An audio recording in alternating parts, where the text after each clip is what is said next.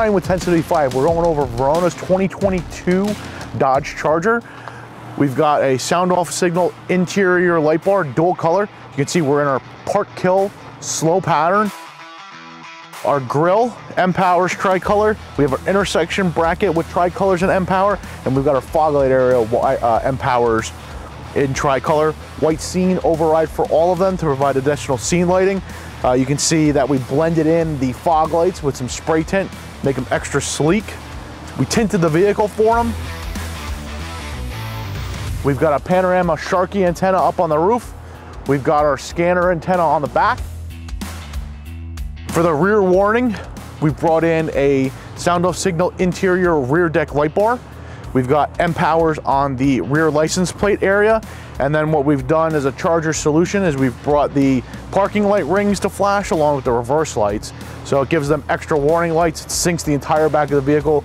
Looks fantastic as always. Trunk open. We have compartment lighting up on the rear hatch. Shine down for them, light up the cargo area.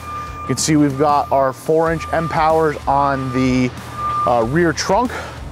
The shop did to help reduce the amount of light that could be blinding you when you open up the hatch is they set it automatically to sound us aura pattern.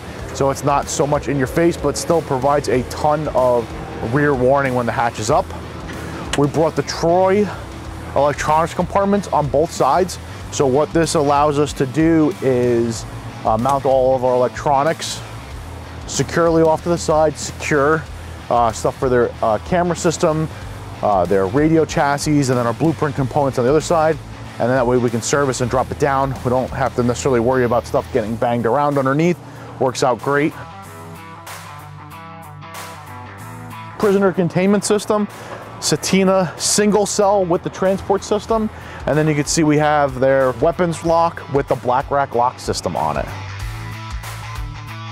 For our console area, we've got their L3 camera system installed up on the headliner. We've got their radar system installed.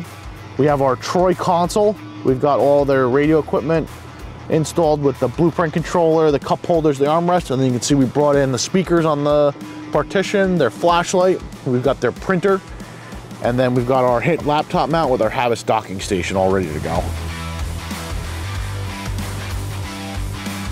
We're taking a look at our drive response mode, all done through the blueprint control system and the link module, which gives you the ability to automatically change the pattern and set the functions, such as the light patterns and park kill through the OBD2 reader, not requiring any splicing of the vehicle, maintaining your warranty. So you can see we've added white flashing all over the vehicle, including our DRL flashing through the blueprint control system. And this is all set for the tricolors with the white in it.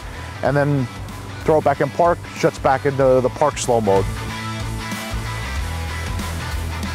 Thanks for checking out this week's build showcase. Thanks to the Verona Police Department for allowing us to build their new vehicle. If you have any questions about this vehicle, please feel free to reach out to us. We'd love to help you out with your next project.